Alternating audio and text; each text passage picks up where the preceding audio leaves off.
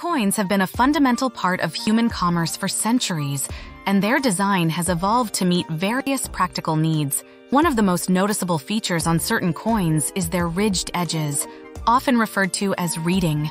This script will explore the reasons behind this design choice, its historical context, and its relevance today. To understand why some coins have ridged edges, we must first look at the history of coinage itself. The practice of minting coins dates back thousands of years, with early examples made from precious metals like gold and silver. These metals were not only valuable but also susceptible to tampering.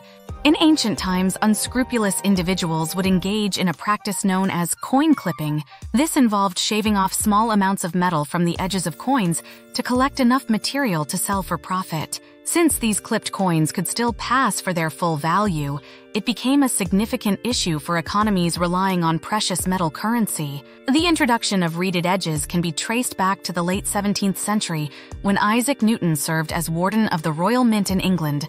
Faced with rampant coin clipping and counterfeiting, Newton implemented several reforms, including the addition of ridges or reeds along the edges of coins.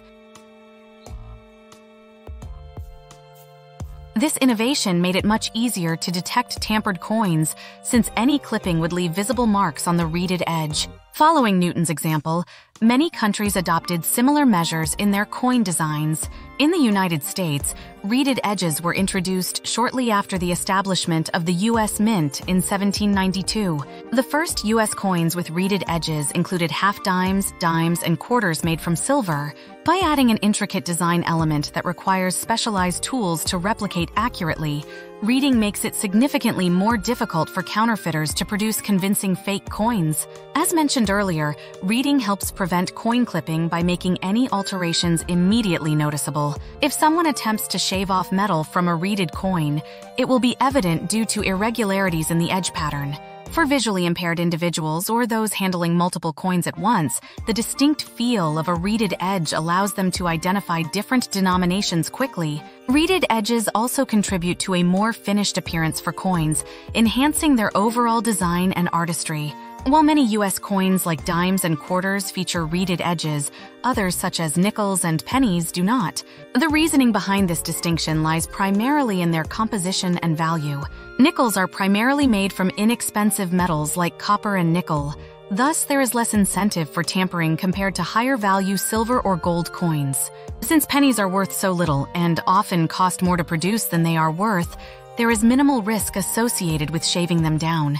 Despite advancements in technology and changes in currency usage, such as digital transactions, the tradition of using reeded edges continues today. Even though modern U.S. coins no longer contain precious metals like silver or gold due to changes enacted by the Coinage Act of 1965, they still retain their ridged designs out of tradition and practicality. Reeded edges remain an effective deterrent against counterfeiting while providing tactile benefits for users. In summary, some coins have ridged edges primarily as a historical response to fraud prevention through coin clipping and counterfeiting deterrence initiated by figures like Isaac Newton.